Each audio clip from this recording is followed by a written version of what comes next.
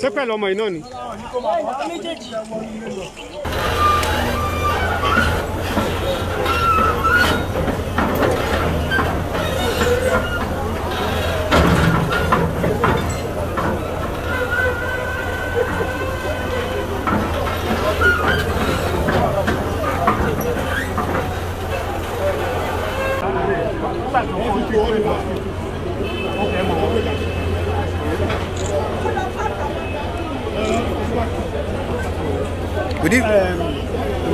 Yeah, I just want to quickly ask him a few questions. Would you be able to talk to us, sir? Can you give us an account of what happened? You are an eyewitness, yeah. It was later in the evening around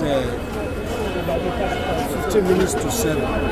I was on my bed. What I had was that my phone rang twice. And I picked it up. And I picked it up, I answered the call.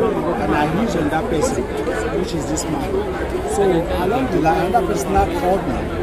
When they called me, and I told them, please, put it in this phone. And I said, we need to talk to you about today's movement. And I told them, no problem.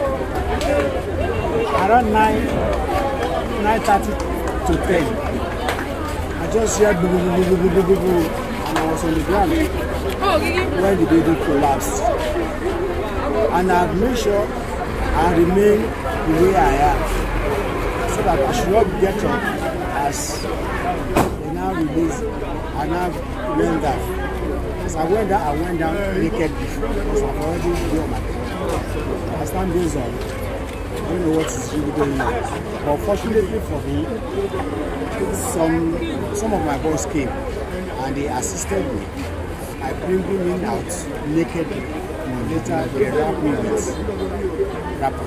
So do you have an idea of how many of your neighbors were in that building when it caved in? When it is around 9:10, the entrance will be locked. Whosoever that is having the key, he or she has an access to come in.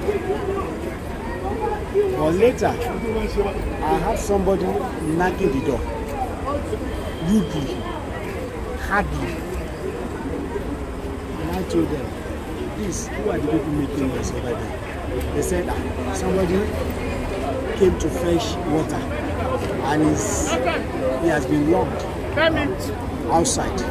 Instead of him to do it in the normal way, just banging the gate. I sensed it that might be the cause of this incident that we are in now.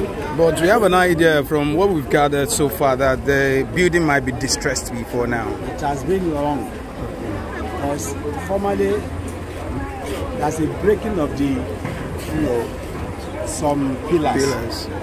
As at now, we have a total of 23 people rescued alive and 8 recovered dead. Out of these 8, 5 males, 3 females were recovered between yesterday 9:30 p.m.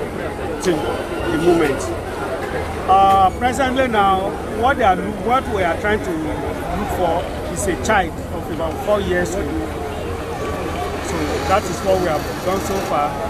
And when we were interrogating some neighbors, we were fortunate to see one of the landlord child, his son, who told us that he packed out of this property some months ago, and since that time they've asked all the tenants to move out.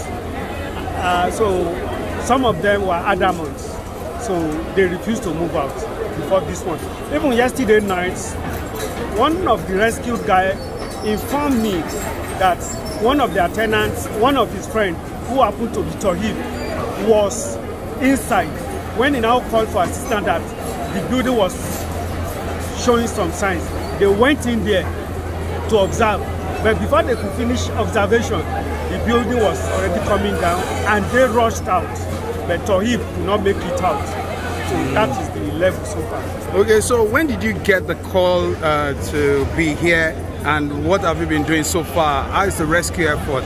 Well, immediately the incidents happened, we had another incident going on at Agege, where boys were engaging themselves. Task force, RRS were mobilized. So along that line, movement was restricted, but the advanced team got here. So immediately they got here, the community guys, they really helped. If not, the number of rescue may not be as much as that, but they were very cooperative and supportive. So we thank them.